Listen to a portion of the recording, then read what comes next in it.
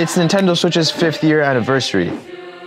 Or at least it is the day I'm filming this. I've wanted a Switch for quite a while now, and I decided why not buy a broken Switch and fix it. That way I can save a ton of money. It's a pretty big gamble. Hopefully it'll work out. So I found this Switch on eBay listed for $110 US, and the device is being sold as is. It won't charge or power on, and I've never actually fixed a Switch before, so we'll see how this goes. The seller also told me he'd purchased this off someone who claimed it stopped charging after a day. So right off the bat, you can kind of tell this has been used and abused.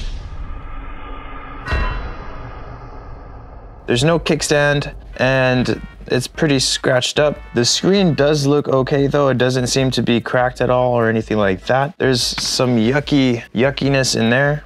I'll clean that out later. Because they said it wasn't charging, my first guess would be the charging port. It looks a little bit damaged, but I'm not really sure if it is. So the first thing we're gonna do is see how much power the Nintendo Switch takes, just so we can get a better idea of what's actually wrong with it. So we're gonna plug it in, and we're going to plug in the Nintendo Switch.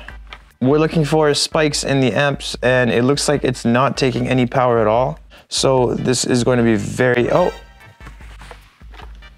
I don't know what that means. It's taking 0.09 amps, which is ridiculously low for such a big device, but it's not turning on. So what I'm gonna do is open this up and see if there's any visible damage on the inside.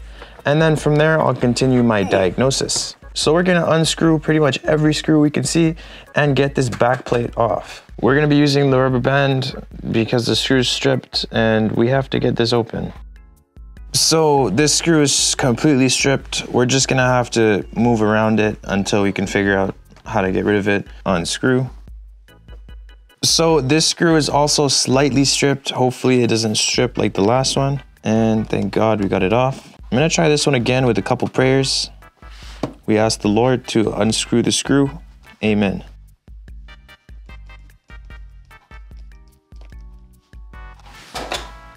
That was easy. Now we're gonna unscrew all the side screws.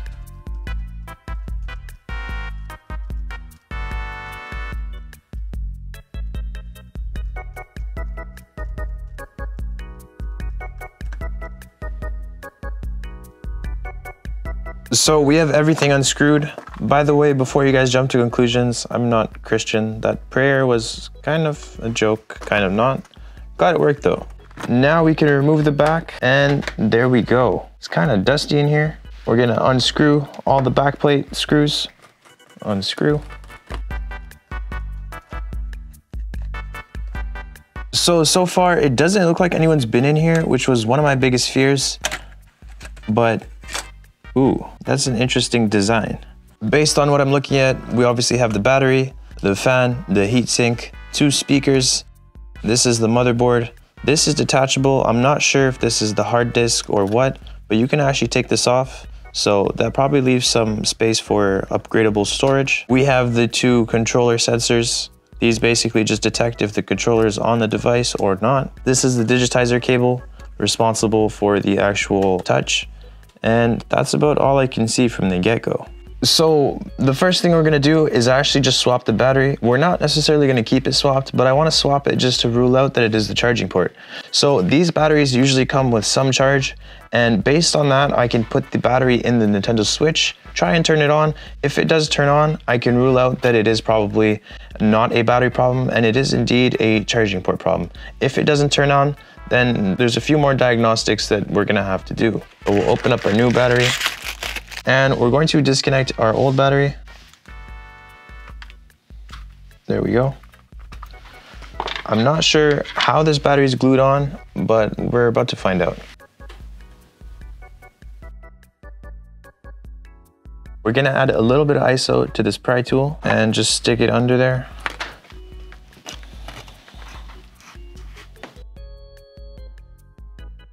So I actually don't even have to pry off the battery. I don't know why I felt like I needed to.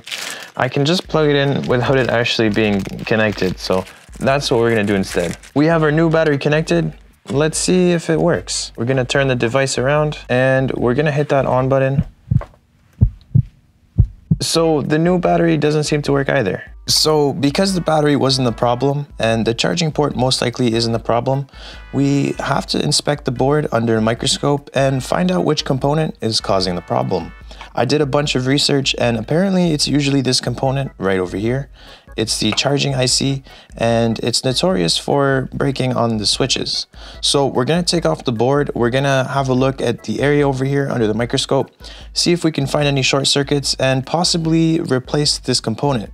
Keep in mind, I have no clue how to micro solder, so everything I'm doing is kind of just me hoping for the best. So at this point, I'm looking for a short on one of these capacitors, and I did find one, and I did a lot of research, and a short usually means that this black chip over here is faulty. It's the power IC. So right now I'm trying to remove it, and again, I have no clue what I'm doing, and you're about to see what having no clue looks like. I knocked the cap off, and are you guys ready for this? It's not good. It's really not. Just wait for it. Are you still there? It's about to happen. Yeah. Can we get a rewind on that? So I began by knocking off one capacitor and I moved it back in place, but then I knocked off 5. The one capacitor I probably could have done, but the 5, absolutely not. So I know when to give up, and this was a point of no return, at least for me, someone who's inexperienced at micro soldering. I hit up my boy Marnix, who's very experienced at micro soldering, and he said he could do this without a problem. Phone repair guru, man, what have you done? What kind of solder did you use? Is that a jumper wire on the ground pad? You know what? Let me take a step back. I really can't say anything simply because this looks exactly like the work I did when I first began micro soldering back in 2018.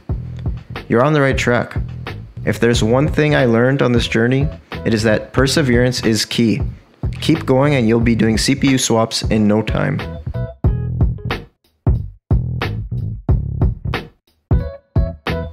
The good news is that you diagnosed the device correctly. It did in fact require a new M9 charging control IC to be installed.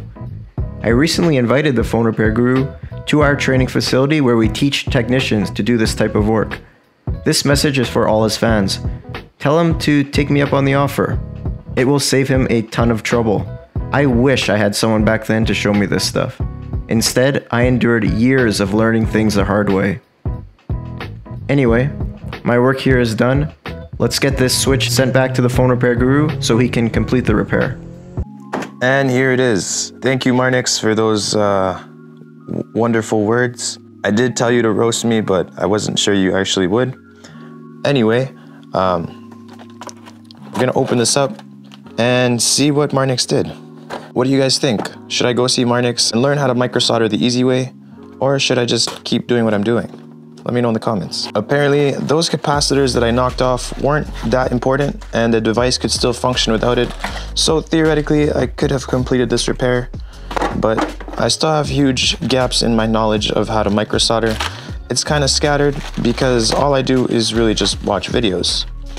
We're gonna take this board out and reinstall it into our switch and see if it works.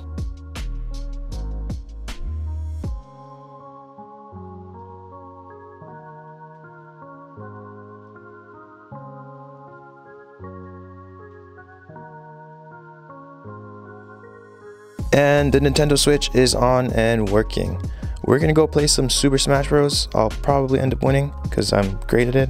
Let me know if you guys want to see my journey learning how to micro solder. I definitely want to keep you guys updated and teach you pretty much everything I know. Thank you so much for watching. Don't forget to leave a like, subscribe, click here to watch my last video, and click here to watch the video that YouTube thinks you should watch.